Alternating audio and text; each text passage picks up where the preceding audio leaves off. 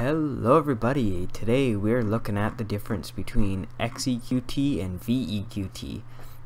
Virtually identical funds, although VEQT is a slightly bigger, not slightly bigger, almost twice as big as XEQT. They have slightly lower dividend yield than XEQT, and both funds function almost exactly the same. I'm not gonna lie. There's an MER that is 20% higher on VEQT side, but 20% higher than, virtually nothing is still nothing. The MERs are super low on these. They both are 100% in stocks. I know it says 0.4 and 0.7 in cash. We don't really talk about those. In each fund, the stocks under management, and it won't actually say this in this sheet, but under VEQT, about 13,660 stocks, and XEQT has about 9,550 stocks, and that is a bit of a big difference. I mean, it does kind of sound like a $0.8 billion difference, to be honest with you, so no surprise there that VEQT does have more stocks under management than XEQT. Both funds have performed virtually identical as well. Not a big difference between the two here.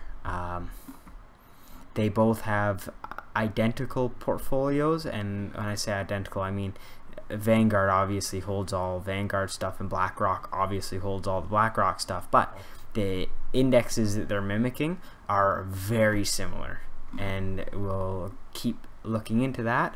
I'm gonna hold this page for, pause it if you'd like. 3, 2, 1. Virtually identical. I don't know, the big standouts here: healthcare, 1% more on XEQT side. Everything's within 1 to 0.5% difference. Not a big difference between the two. As a matter of fact, the biggest difference that I see is XEQT actually has less money in Canada than VEQT, and has more money in America, which to me is a bigger deal. Historically speaking, Canada has underperformed America, so I'm actually a little more glad to see this. I also am more glad to see Japan and UK as higher portions of the portfolios.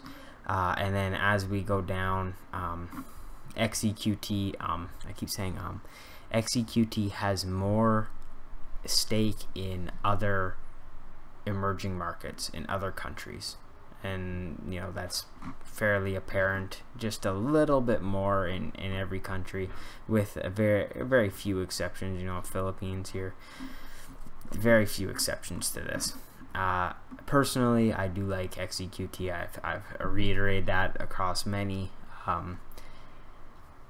but the two portfolios, I don't imagine over the long run will make a drastic difference unless there's drastic changes between their allocation of what they own.